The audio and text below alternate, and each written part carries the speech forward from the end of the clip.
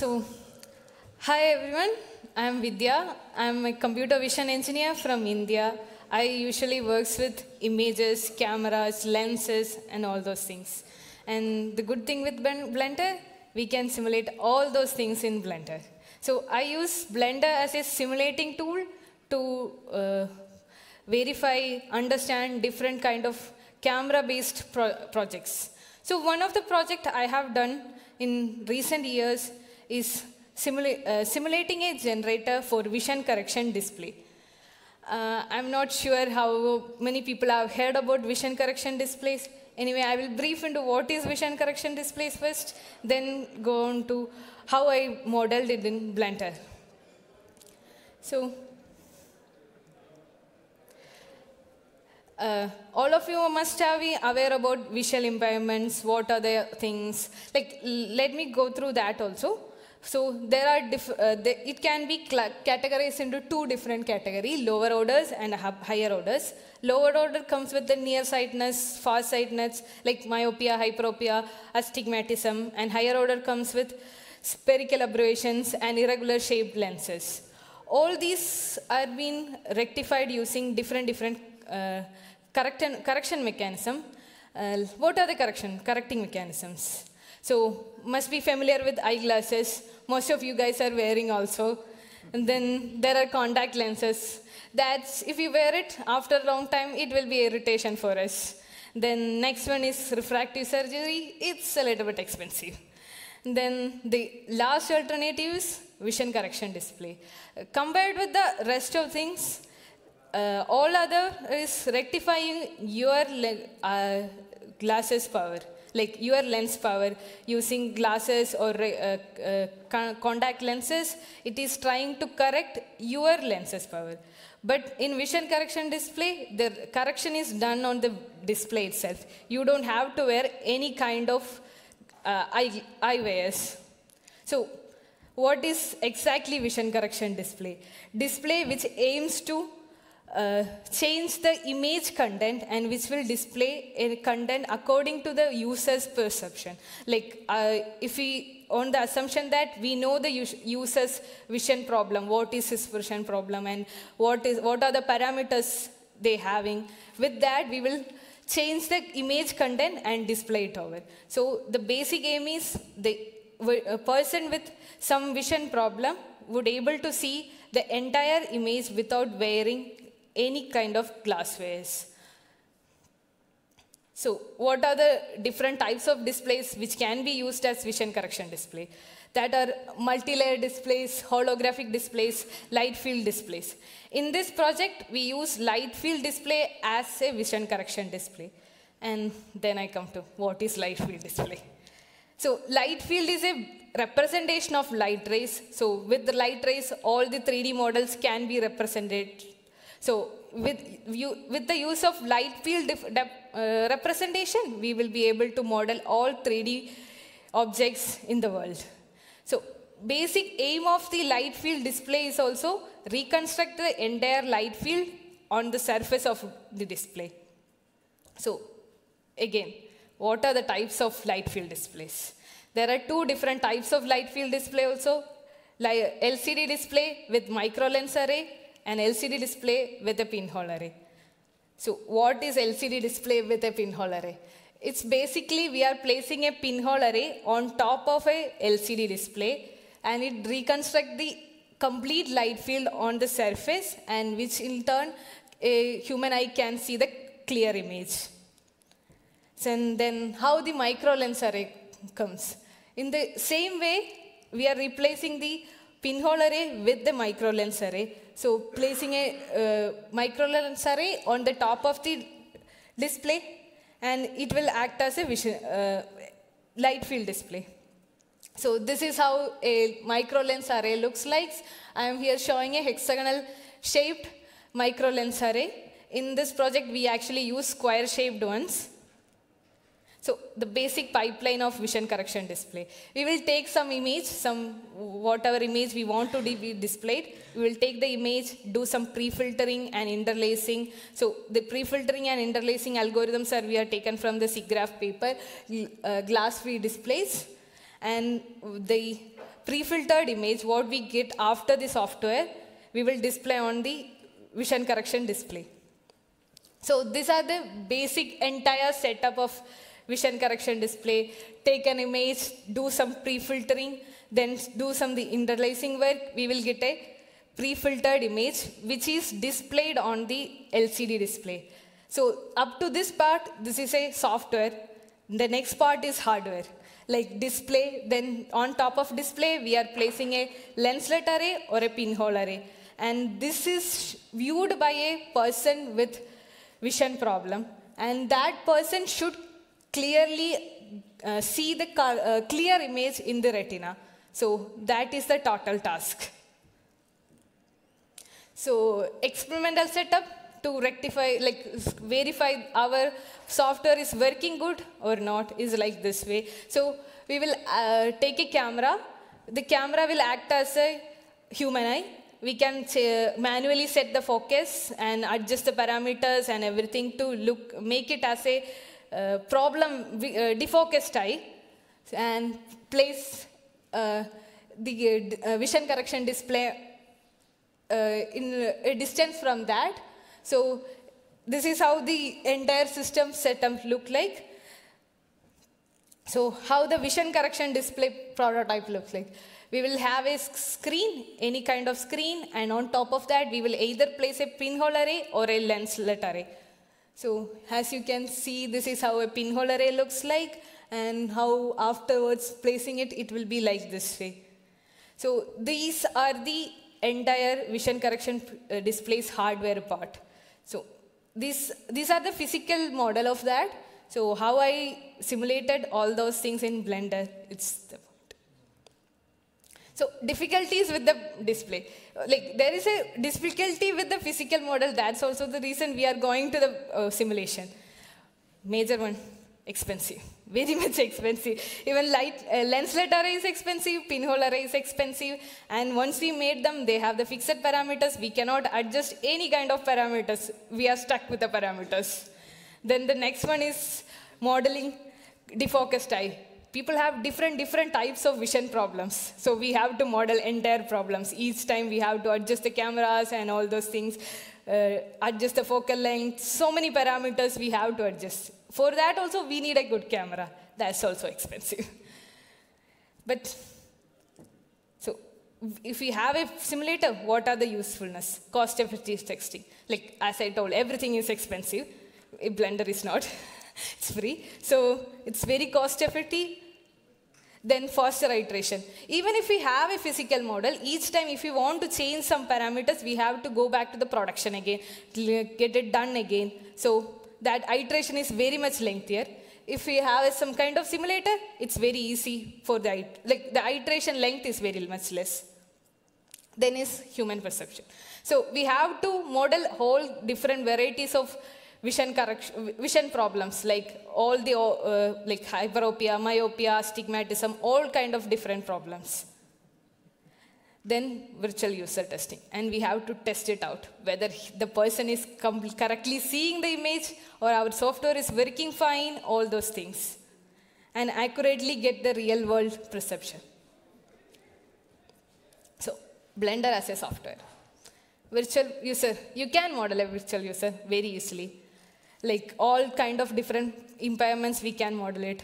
And all the parameters, even if we once set, we can change it again.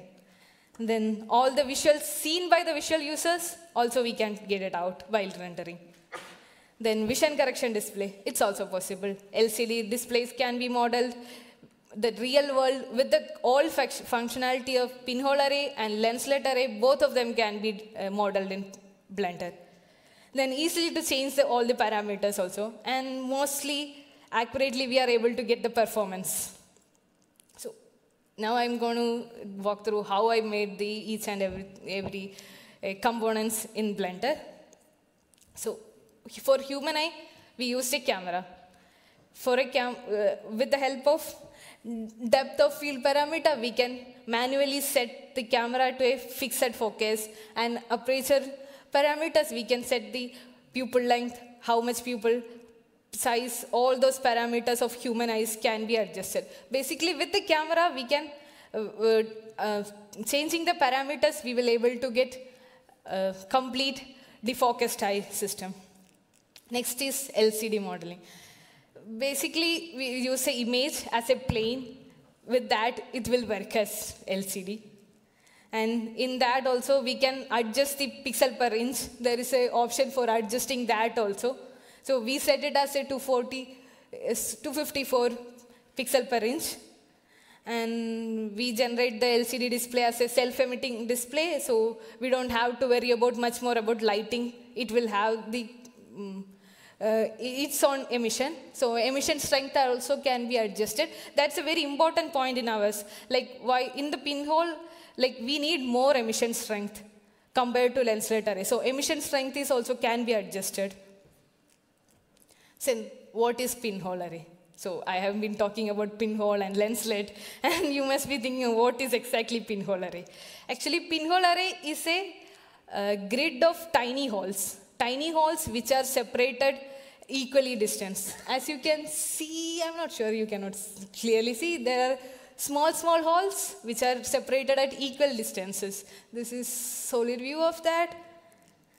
Then, like, it's also easily modelable. You say cubic mesh to get it 0.5 mm thickness. With that Boolean modifier, we are able to get tiny holes. With array modifier, it's completely, we can adjust the array length of the tiny holes.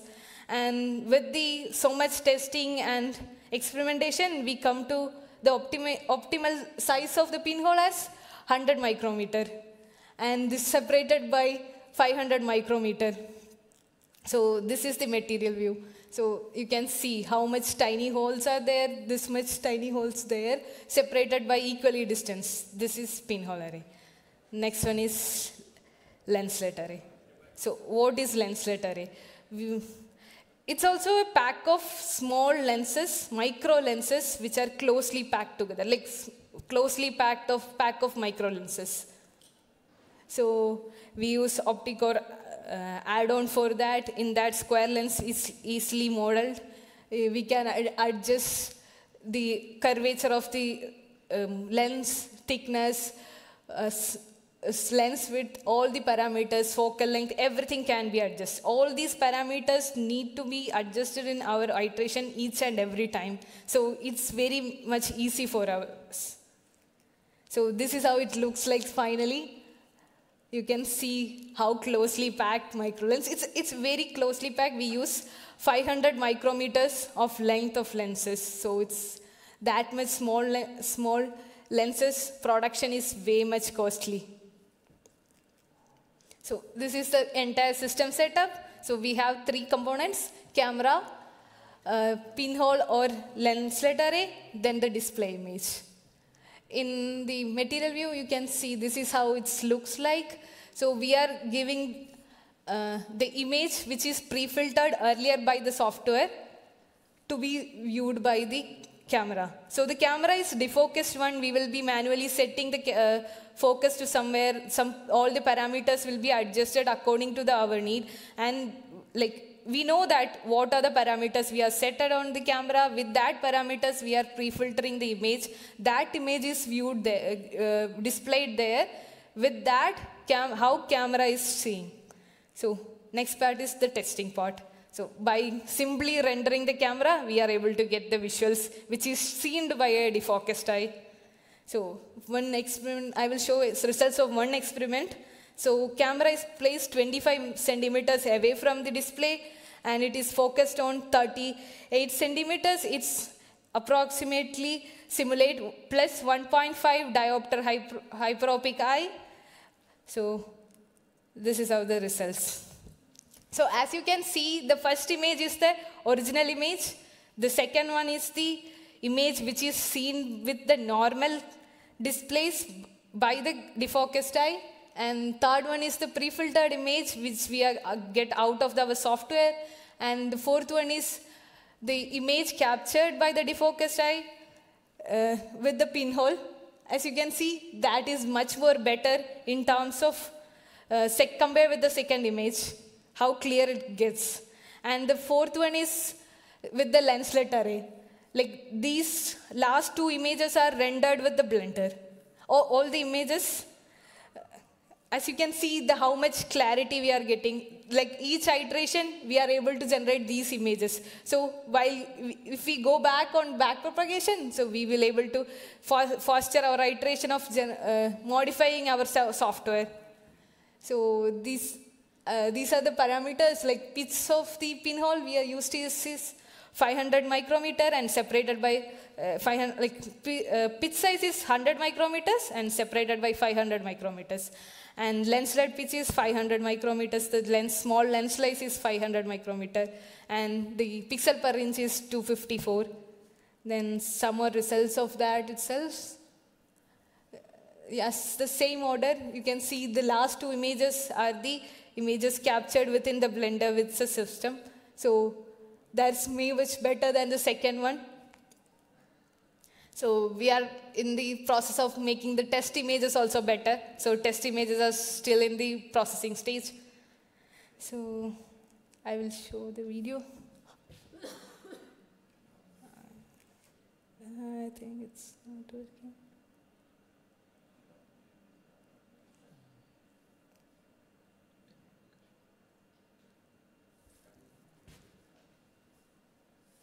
It's running. Yeah. Okay, as you can see, I'm setting up the things. I think it's running slow. Yeah, how the camera is seen. Yeah, it's running very slow. So, after I give the fixed focus, as you can see how much it comes, like the image is getting blurred.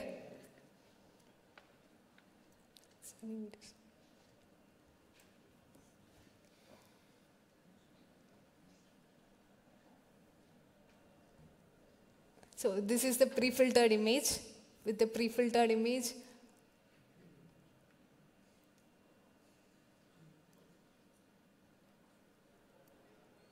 we have to add the pinhole array. This is how pinhole array looks like. Like if you zoom in,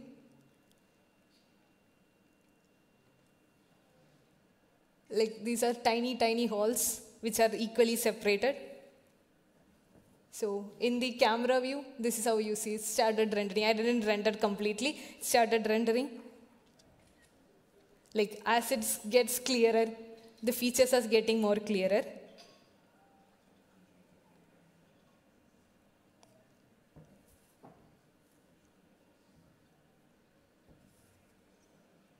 And for pinhole, the amount of light is passing through is very small, so we have to adjust the emission strength. That's why I earlier told the emission strength parameter is way much important for us. So for the lenslet array, we don't need that much emission strength. So this is the lenslet array. With the lenslet array, as you can see, this is the material view and that's the camera view. How much it's getting clearer.